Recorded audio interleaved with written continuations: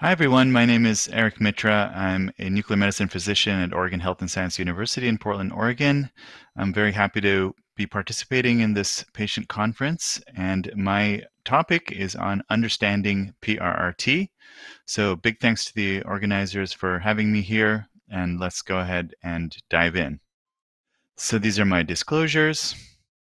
And the outline of the talk is as follows. I know there's a variety of different people that are listening to this lecture, so we'll start right at the beginning and go over background of what PRRT is.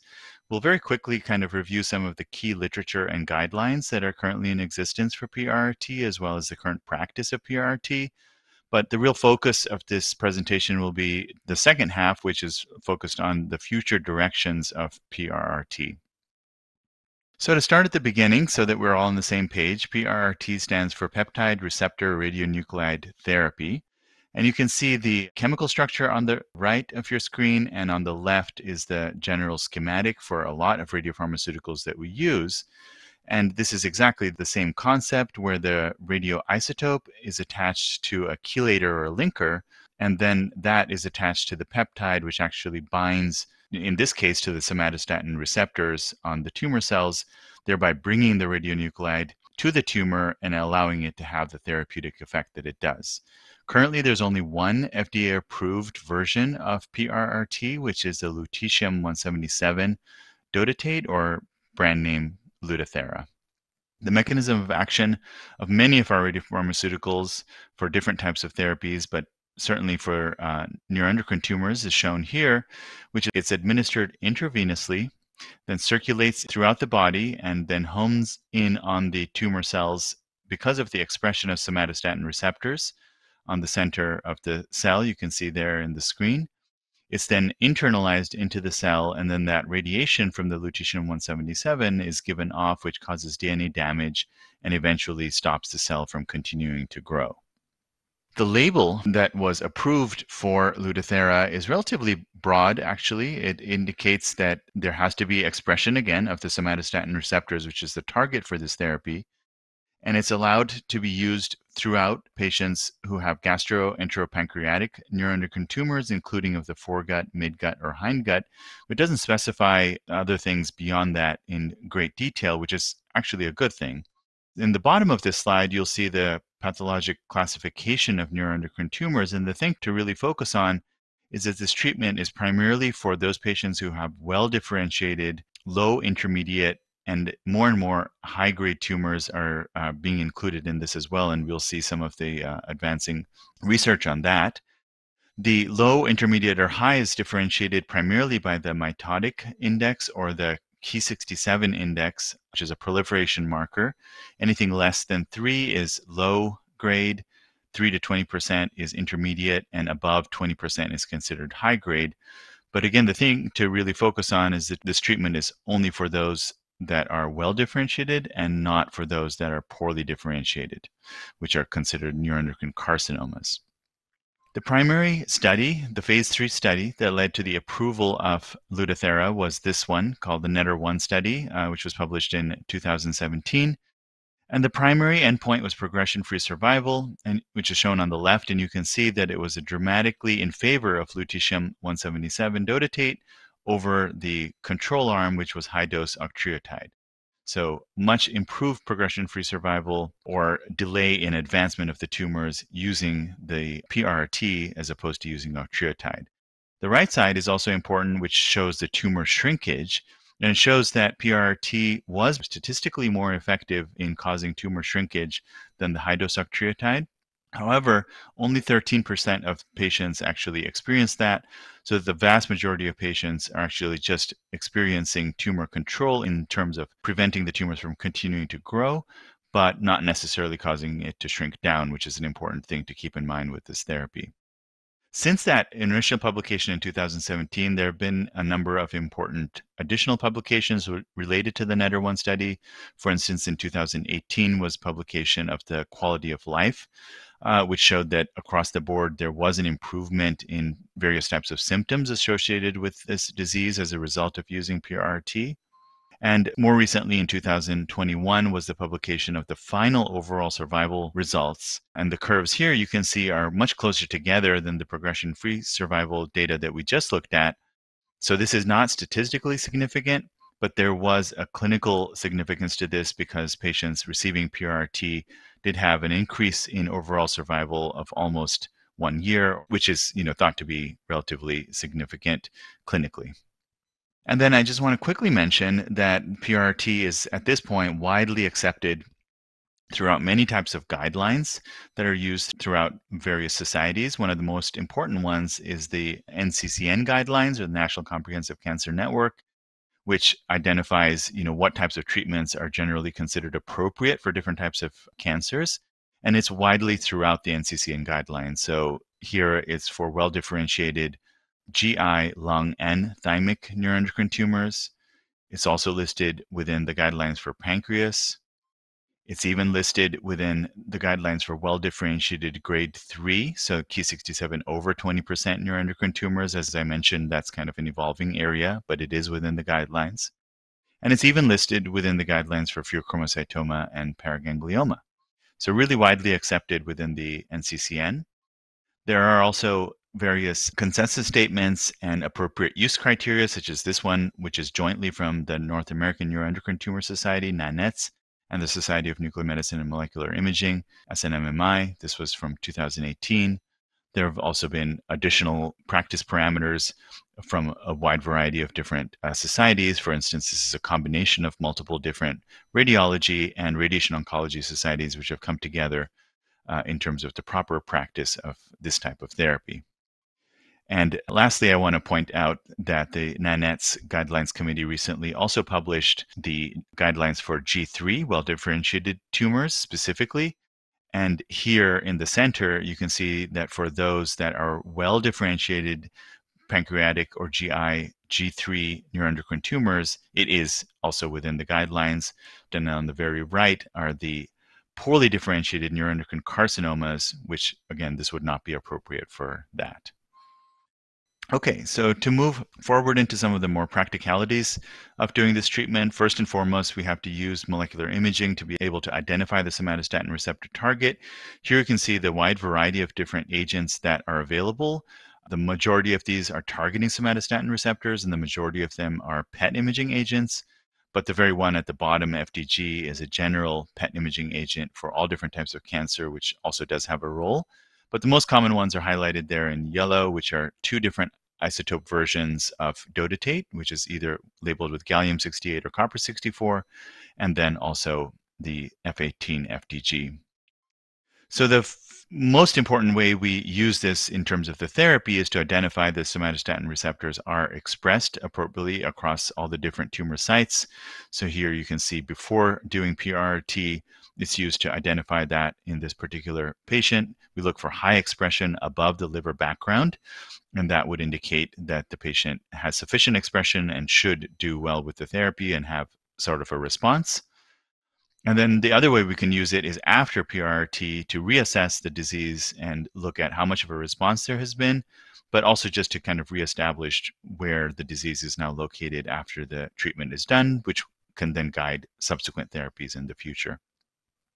I mentioned that FDG does have a role, and the main use for it here is again related to that Ki67 or proliferation index. As the tumor becomes higher grade, it tends to lose somatostatin receptor expression, but have FDG uptake in the tumors instead. This is one example from the literature showing that even in the same patient, you can have certain areas which have high somatostatin receptor expression and low FDG uptake, but in other areas, you have the reverse. And until you do both types of scans, you wouldn't necessarily know that each type of thing exists. And that, of course, would affect the results of the PRRT, because those areas that don't have high SSTR expression wouldn't be expected to respond well to the treatment.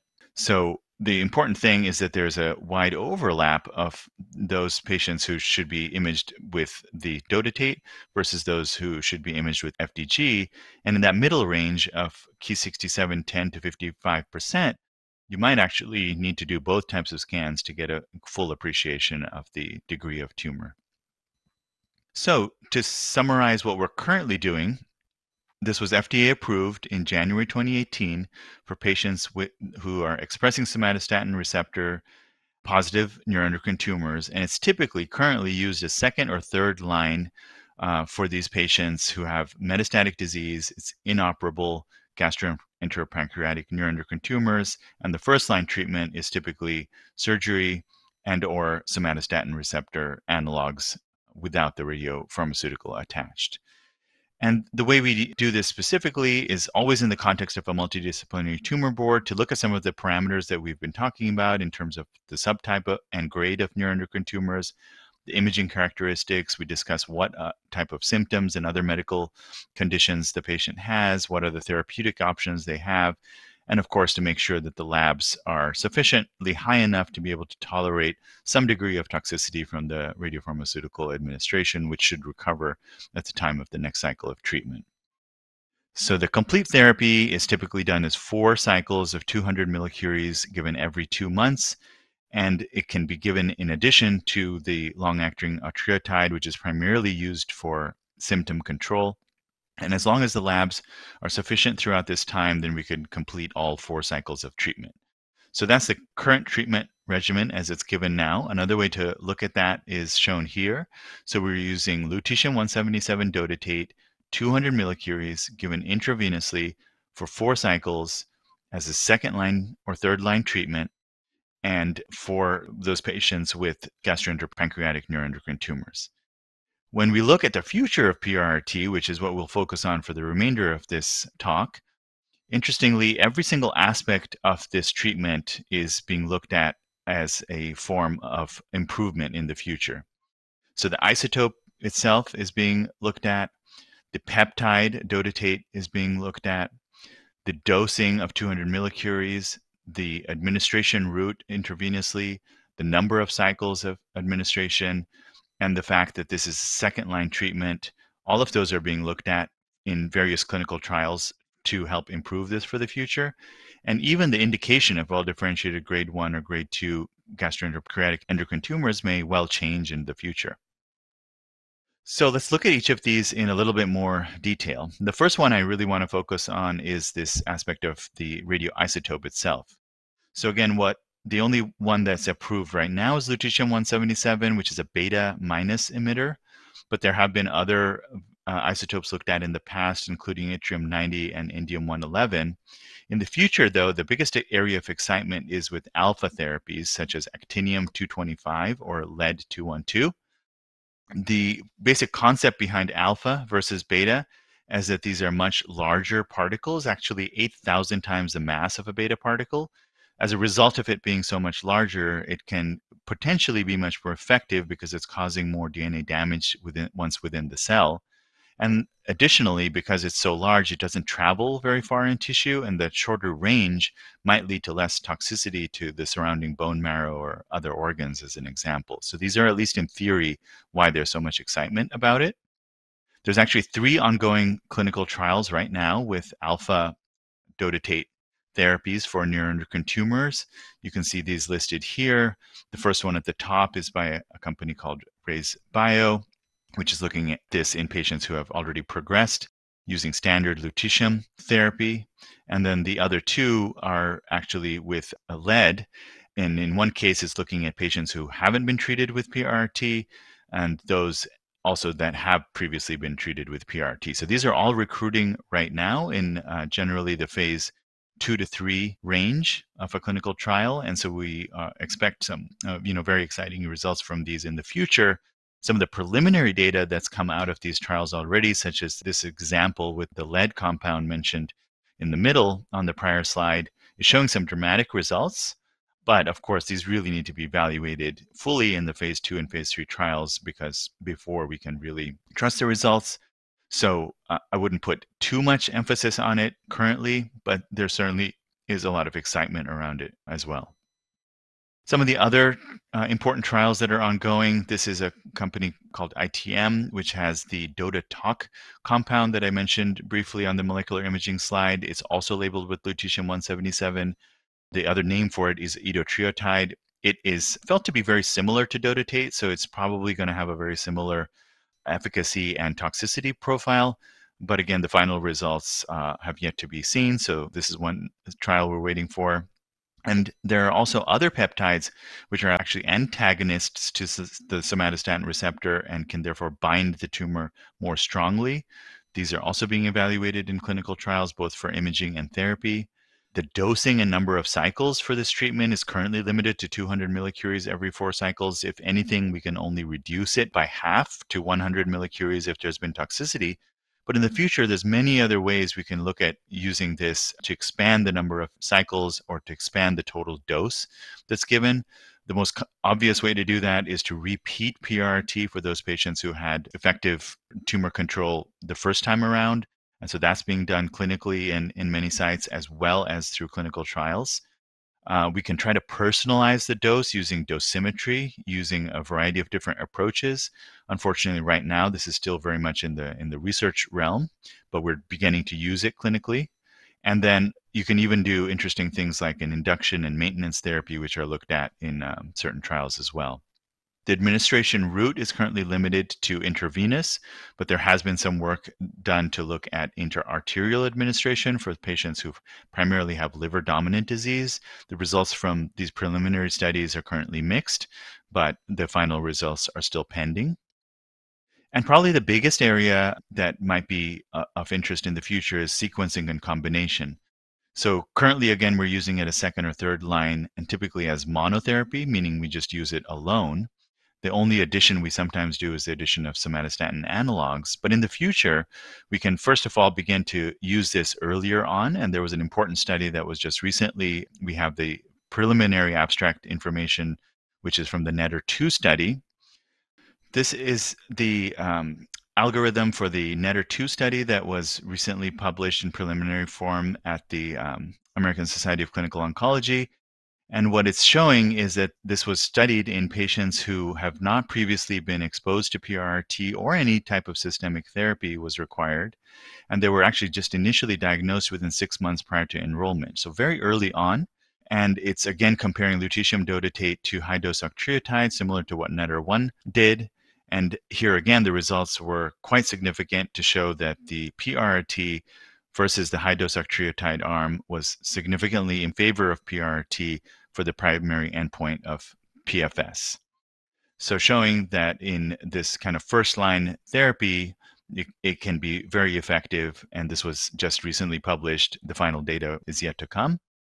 Some of the other areas are combination therapies with other systemic agents, which are also known to have a good effect. So if you can combine the effect of PRRT plus the effect of those systemic therapies, then you can potentially improve the outcomes even further.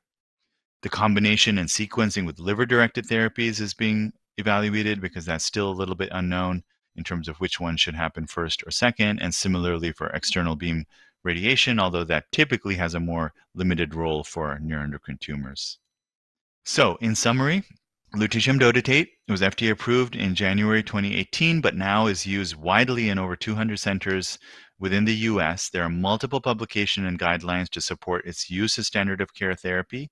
Having said that, that way we're using it now, I believe, is just a start. And in the future, as we discussed, there's so many different ongoing trials to look at a variety of different ways that we can continue to improve PRRT in the future, all for the improvement of outcomes and reducing toxicity for neuroendocrine tumors. So with that, I will stop and thank you very much for your attention.